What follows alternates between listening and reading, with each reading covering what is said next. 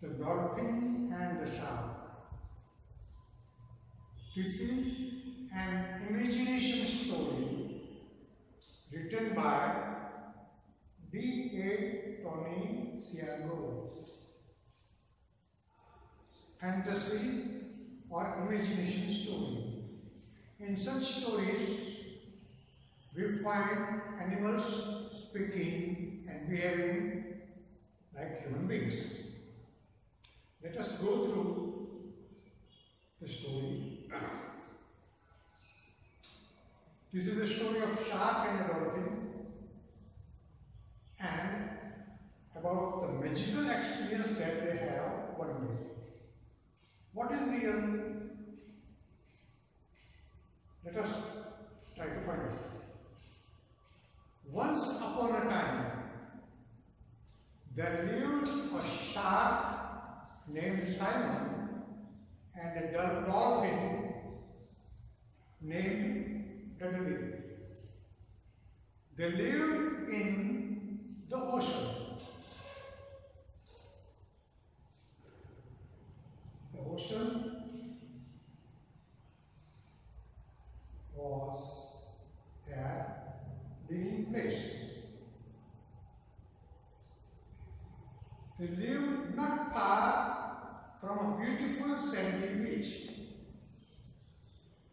There was a beautiful sandy beach near the ocean.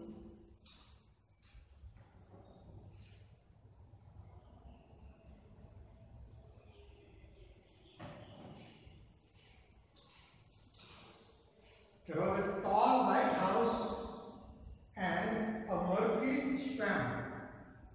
Murky means dark and dirty. Swamp means a wet land on which if you walk, your footprints will go deep down. Swamp.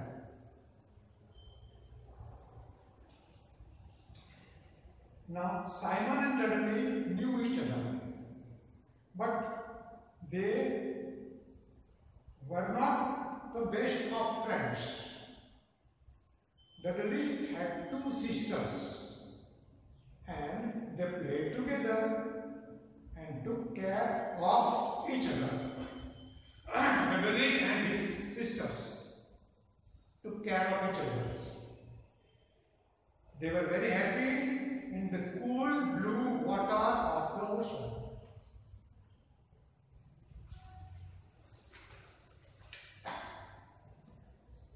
But Simon swam all alone.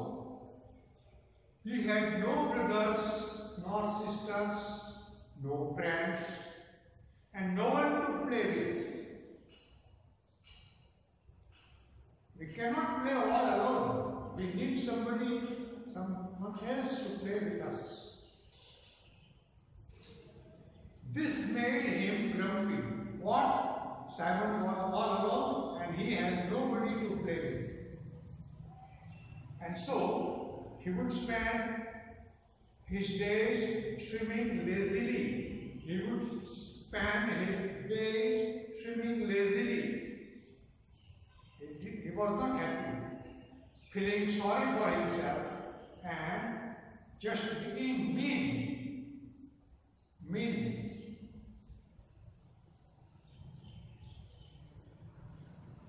This made him grumpy.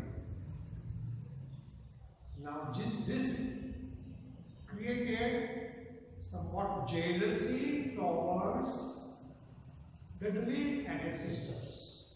Jealousy is sharp. Grumpy means unhappy.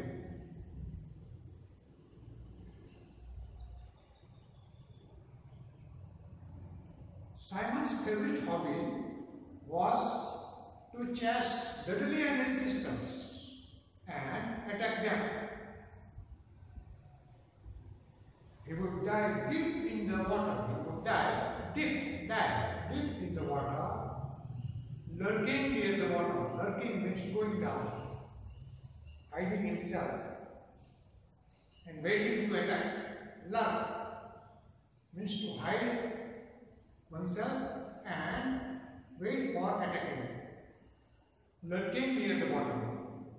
And then, when he saw the dolphins playing near the surface, he would swim as hard as he could and go towards them and try to bite their tails. From the bottom, if you would observe Dolphin and his sisters playing, he would go as fast as he could, dart towards them and try to bite their tails, attacking them. But the dolphins always saw him coming.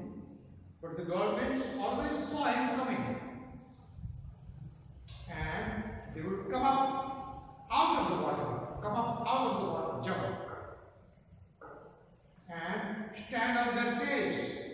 Now, dolphins have a very strong ability of diving out of the water and swimming, standing on the tails for a few seconds, a couple of seconds, and whistle and giggle.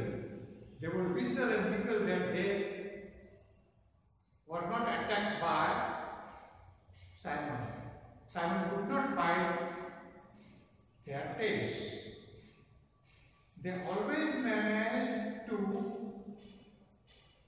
keep just out of the reach of Simon's big sharp teeth. Though Simon tried to bite their tails, they always managed to escape and remain out of reach of Simon's big sharp teeth. I don't think Simon really wanted to catch them. Do you? The author says. I don't think Simon really wanted to catch them. Do you?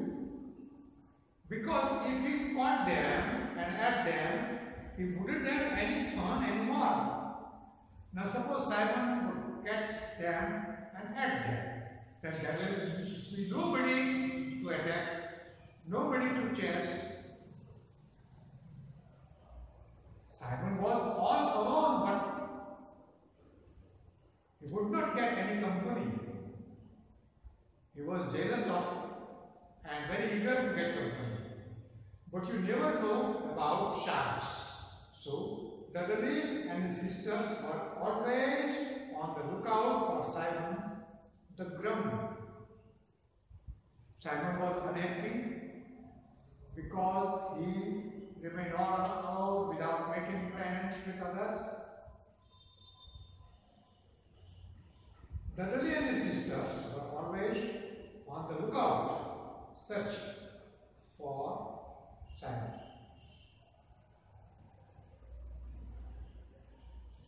One day, while Dudley was swimming by himself and Simon was chasing him, they got very close to the shore.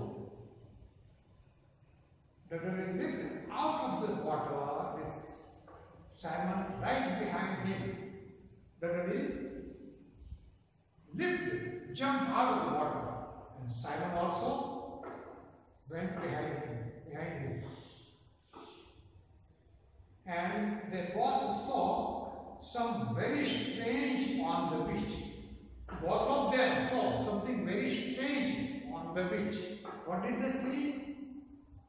They saw something strange, but what was it? There, leading out of the sand, were strange tracks in the sand.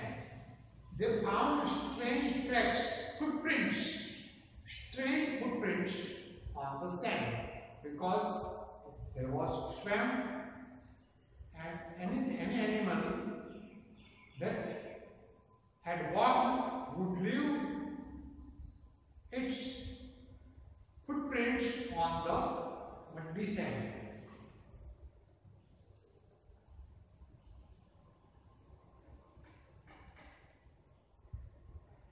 There, leading out of the swamp, were strange tracks in the sand. Dudley stopped swimming and Simon stopped chasing. Both of them stopped swimming and chasing.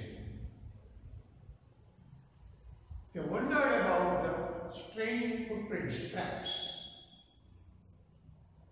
They had never seen marks like that before on the sandy beach. I wonder if it was a duck-billed platypus, said Dudley said that. He wondered it was a duck-billed platypus that had walked. I don't think so, replied Simon. Now Simon began talking with Dudley. I don't think so, though he opposed. I will bet it was a red-breasted, hairy-headed bee walker. A strange animal, red-breasted, hairy-headed bee walker. Some strange animal. Duck-billed platypus is also a strange animal. Because the footprints were that of a strange animals, they started imagining about strange animals. But since neither of the creatures were seen in those parts very often, they kept on wondering. But any strange animals like platypus or bee walker, they had never seen. So they kept on wondering what the footprints could be of. They thought maybe it had been a big-bellied wicket gobbler. Big-bellied wicket gobbler. Or perhaps a hooty-stooty crayla. Some different types of animals. But they just were not sure what had made those funny large footprints on the marshy beach. They were surprised to find funny large footprints on the sand, and they wondered what it could be. Now, dear students, let us try to work out some questions. Where did Simon and Dudley live? Where? So the answer will be Simon and Dudley lived. Did live becomes lived. Simon, Shark and Dudley Dolphin lived in the ocean. Now this much is the answer to the question.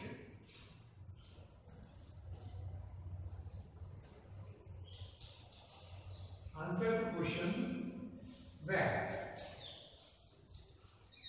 Or you can simply answer Simon and Dudley lived in the ocean. What was near the sandy beach? What was near the sandy beach? Answer to question what? Now you can answer by beginning with near the sandy beach. Near the sandy beach, there was a tall lighthouse and a murky swamp. There was a tall lighthouse and a murky swamp. Murky means dark and dirty. Swamp means wetland. There was near the beach a murky swamp, dark and dirty wetland, and a tall lighthouse. The lighthouse would make lights during the night to warn steamers and ships. Or you can answer the other way. When there is something at some place, we can always begin the answer with there. There was a tall lighthouse and a murky swamp near the sandy beach. You can either start with there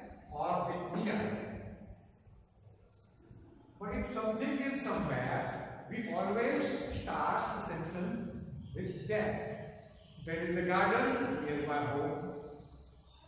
There is an hospital near our school. There is a big banyan tree near the temple. We start with that.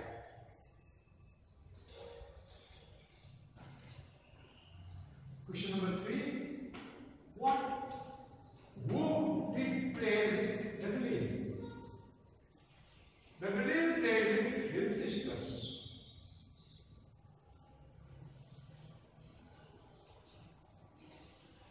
Or his sisters played with the lily.